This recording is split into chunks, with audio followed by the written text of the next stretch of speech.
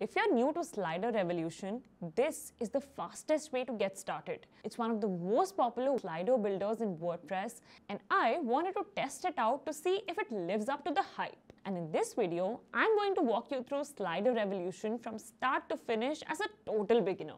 Just a heads up, Slider Revolution is a paid plugin, so you'll need to purchase a license before installing it. Let's start by heading over to the Slider Revolution website and downloading the plugin zip file to your computer. Now go to your WordPress dashboard, open the plugin section and click Add New, install it and activate the plugin. Once that's done, you will land on the Slider Revolution dashboard. You'll notice 4 options. Start from a blank module, use a pre-built template, import an existing design, or explore a tour of interface. Click on New Blank Module. This will take you to the main editor, which is split into 3 main areas. At the center, you have the canvas. This is your design board. This is where you will build your slide using layers like text, images, shapes, buttons, or even videos. You can also preview how the design looks on desktop, tablet, and mobile by switching views. At the bottom, you will see the timeline.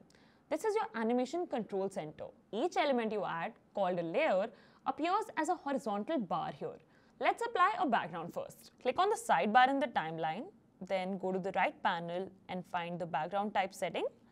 It's transparent by default, so change it to image. Select one from the media library or upload a new image if needed. You can zoom in or out using the slider at the top of the canvas. Now let's add a dark overlay over the background. Click Add Layer and choose Shape. A shape will appear on your canvas. In the right panel, go to the size and position settings. Align the shape to the center and choose the preset size option called Cover. This will stretch it across the entire slide. Now click on the animation bar. You'll now see separate timeline tracks for both the background and the overlay shape. You can drag the bars to change when each element appears or disappears. Remember, a value of 1000 means 1 second, so use that time to your animation smoothly. Now let's start adding content. Click Add Layer again and choose Text. You'll see a text box appear on the canvas. You can right-click to delete it if needed. Let's take a fresh text layer and style it using the options on the right. Change the font, adjust the size, and pick a color.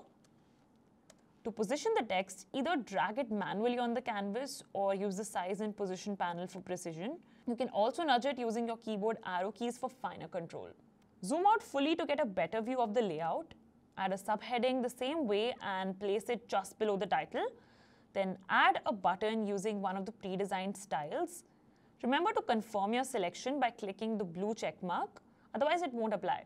To add a link to the button, go to the right-hand panel, click Actions and set a simple link. This lets the button redirect visitors to another page or section. Next, go back to the timeline and apply animations. Select each text or button layer, go to the In Animation settings and pick from the list. You can use fade-ins, slide-ups, or letter-based transitions for a premium feel.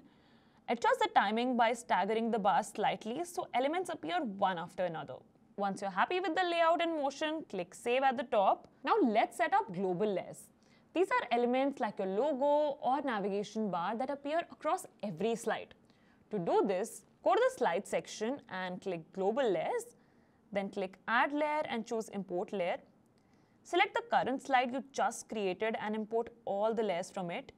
If the import is slow, do it one by one for better speed. Once the layers are imported globally, go back to your original slide and delete any duplicates. Now the shared elements live in the global layer and we can focus on building our actual content. Let's add a new text layer for a product name. Style it the same way as before and position it below the global heading. Save and preview if you're unsure about spacing. Next, add an image. Shrink it using the size and position panel so it fits nicely into the layout. Then add a title just beneath the image. To duplicate this block, select both the image and the title by holding Ctrl. Then click Duplicate in the top bar. Without clicking anything, reposition the copied layers using your keyboard. Change the image and update the text to match the second product. You can add borders, apply entry animations, and adjust the timing so the content flows smoothly. Once done, click Save and preview the result. If you want the image to be clickable, select it, go to Actions and set a link just like you did with the button earlier. Now that your first slide is ready, you can easily create more. Go to the Slides panel, click the three-dot menu next to the current slide and select Duplicate. This will create an exact copy of your design. Just update the image and text and you've got your next product ready. Once your slider is ready, let's embed it on a page. Open any page with Elementor or your preferred builder. Add a new container. Then in the widget panel, search for slider. Select Slider Revolution from the list. From the drop-down, choose a slider you just created. That's it. Publish the page and preview it. Your slider is now live. And if you want to skip the manual work, let's try a pre-built template. And to be honest, the templates here are some of the best. Go back to the Slider Revolution dashboard and click Import Module from Template. Browse through the premium templates, click on any one you like and hit the plus icon to install it. If it needs any additional add-ons, just install those as well. Once it's ready, click Edit to open the template in the builder. You'll see the full animation setup, layers, and styling already applied.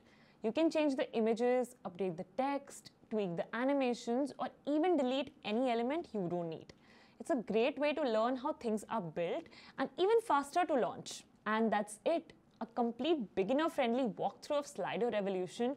Whether you're building from scratch or customizing a template, you now have all the tools you need to create stunning animated sliders for your WordPress site with full control over every detail.